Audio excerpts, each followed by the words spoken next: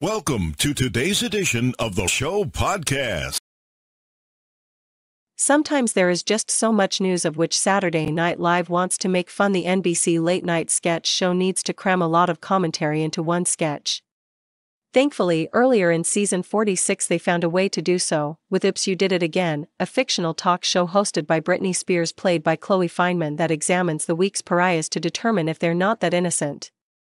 And on the April 3rd show they brought it back with to weigh in on Lil Nas X, Pepé Le Pew and Republic. Matt Gaetz.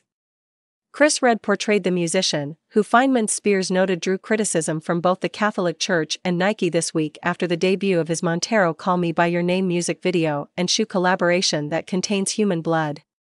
Redd's Lil Nas X confirmed there really is a drop of blood in each pair of shoes but said, "I really don't know why Nike's so mad. Their whole thing is, just do it."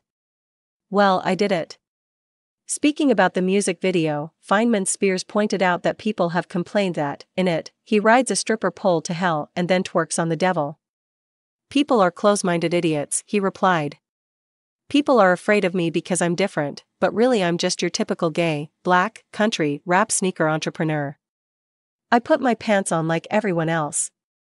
One assless chap at a time."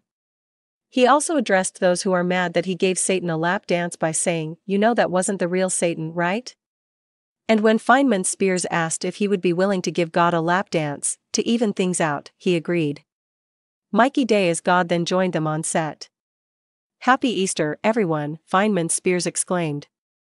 Kate McKinnon portrayed Pepé Le Pew, who said she was originally supposed to be in the new Space Jam because any good basketball film needs a horny skunk. "My part was, I see a basketball in a blonde wig and I make love to it for 10 to 15 minutes before LeBron James taps me on the back and says, 'Bro, that's a basketball.'" Responding to claims the character promotes a culture of assault, McKinnon's Le Pew said, "I'm an actor. The part you see me play on TV and in the movies, that's not me. I would love to be at a point in my career where I could turn down projects, but there's not a lot of parts for an old French skunk. The parts come down to me and Gerard Depardieu, and if you think I am the problem, I have two words for you. Speedy Gonzalez." And you didn't hear this from me, but the FBI is 99% sure Yosemite Sam was at the Capitol riots. The final guest, for whom Fineman Spears said to keep your hands apart, not clapping, was sex pest Gaetz, played by Pete Davidson. "Who are you again?" she asked, before saying his story is so incredibly Florida and bizarre she needed to get things clarified. "You were dating a 17-year-old and brought her on trips along state lines?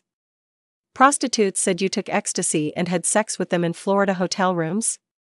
And your Republican colleagues in Congress say you showed them nude photos of women you were sleeping with?"